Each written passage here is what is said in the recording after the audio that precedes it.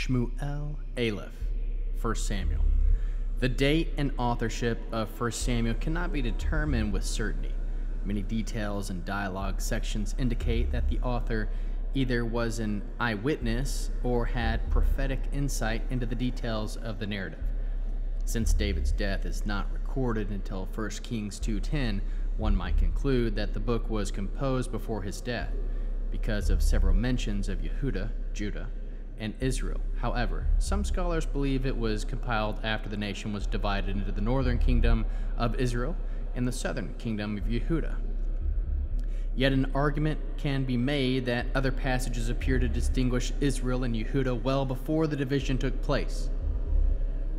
Although both books bear the name of the prophet Samuel, he may have written only one part of 1 Samuel, because 2 Chronicles 29:29 mentions the records of Nathan, the prophet, and Gad, the seer. Nathan, and Gad have also been proposed as contributors to 1 Samuel.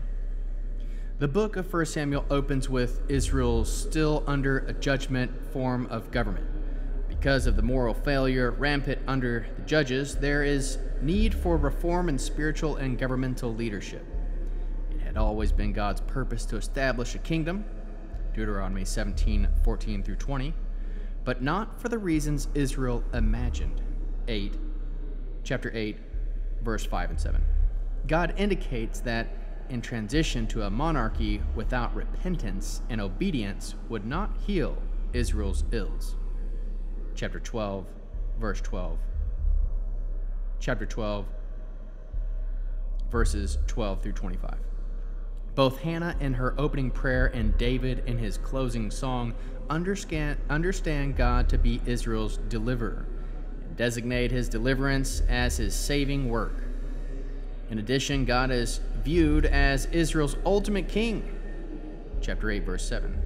As such, he intervenes to humble his enemies and raise up the faithful.